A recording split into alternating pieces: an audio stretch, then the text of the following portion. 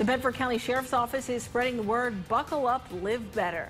The new initiative comes after an increase in deadly car accidents where people were not wearing their seatbelts. As WSLS 10's Christina Craig explains, the sheriff is hoping that this effort gets repeat seatbelt violators to think twice and buckle up. Sometimes people forget to click it, but not Montview native James Crouch. I have a pretty large family, 8 children, 16 grandchildren, 6 great-grandchildren, and I wouldn't want to see none of them get killed or hurt in a wreck. Unfortunately, Crouch knows this pain.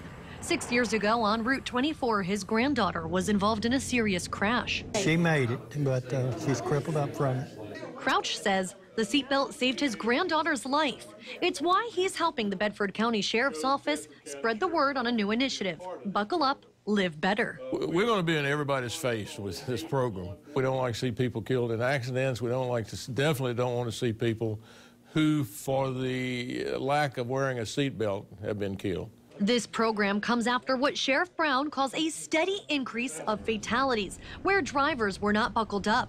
In 2016, 6 people died while not wearing their seatbelt. The year before, 5. And in 2014, 3.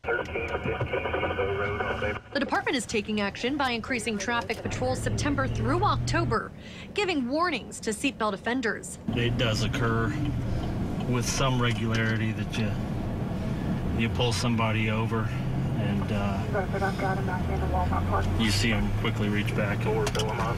Bumper stickers, yard signs, and banners are also available at the Sheriff's Office. Brown says he's hoping buckle up, live better spreads.